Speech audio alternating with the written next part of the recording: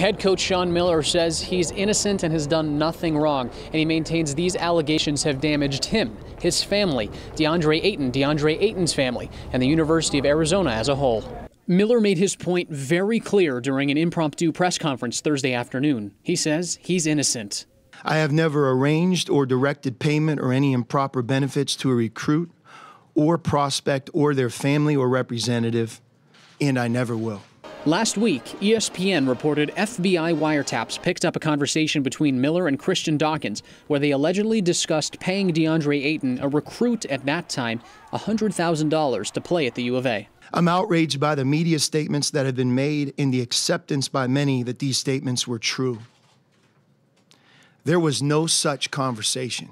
Coach Miller felt he needed to defend Ayton and the university as well. I cannot remain silent in light of media reports that have impugned the reputation of me, the university, and sullied the name of a tremendous young man, DeAndre Ayton. ESPN is standing by their report. Miller did mention there was one time during his tenure here where someone brought up the idea of paying a player. He said he shut that down right away, and that player never came to the University of Arizona. From McHale Center, Max Darrow, KGUN 9 on your side.